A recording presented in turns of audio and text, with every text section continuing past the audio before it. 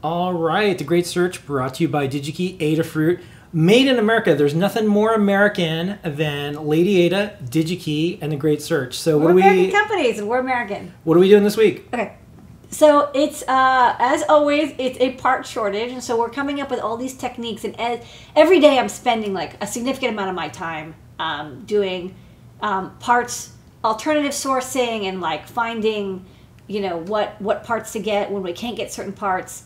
And some things I definitely can't get, but sometimes there's like little things that you take for granted, like things that I normally wouldn't have to chase after.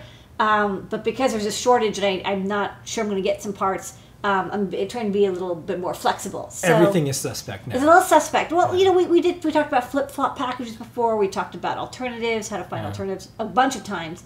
It's funny, when we first started the Great Search, I was like, oh, maybe we'll do 1 or 2 episodes where we do alternative sourcing, and now it's like every episode. In fact, all the comments across all the social media platforms, you can see it from professional engineers all the way to beginners. They're saying, this is the best series because I can't find anything anymore. Okay, so here's well, maybe I'll do a twofer. Maybe I'll do a twofer. Right. So let's go to the computer and I'll show the thing that I was tasked with today. So we make this really nice universal thermocouple amplifier with the Max 31856, and you can see it's out of stock. It's out of stock. Why? Because there's a part shortage. And so the team was like, hey, you know, we bought a reel of these on order, and you know, you can back order and it takes a while to ship, and they're like, but you know, we just ran out, so can you like maybe scrounge a couple just to hold us over until the reel comes in?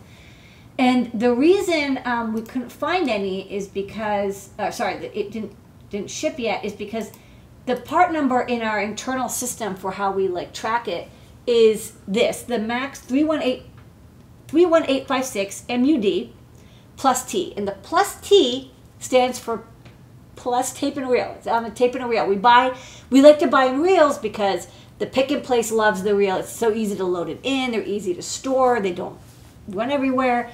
And so we traditionally would just buy a reel of these fellers and get them in, load them in. But again, we back ordered it and it hadn't shipped yet.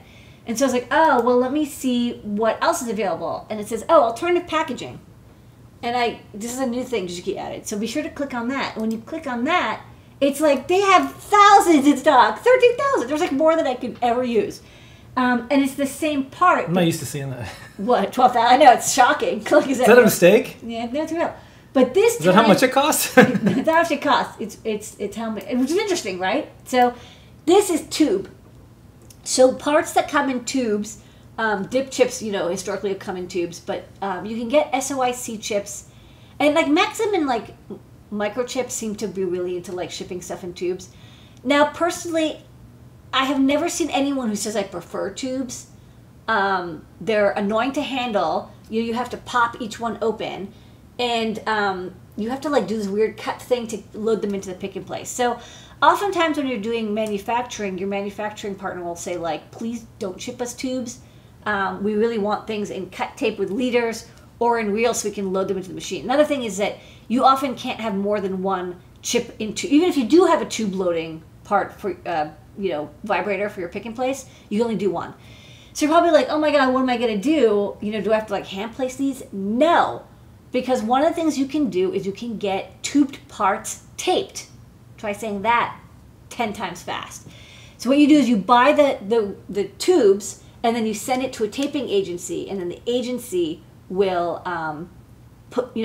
do the work of putting it into a custom tape and reel for you. Are you going to pay a little bit? Yeah, there's a setup fee, and then you're going to pay a couple cents per part to get it taped. Of course, you know, weird shaped parts are going to be more expensive, but we like to use Argosy.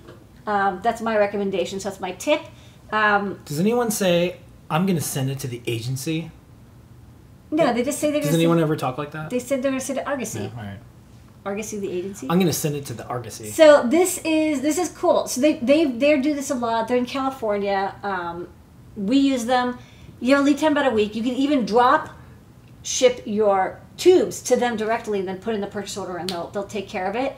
And I've always had excellent luck. They are really good at always putting in the parts, you know, identically, like nothing gets rotated. And we use them all the time. So there's some parts that we use that don't even come on tape and reel.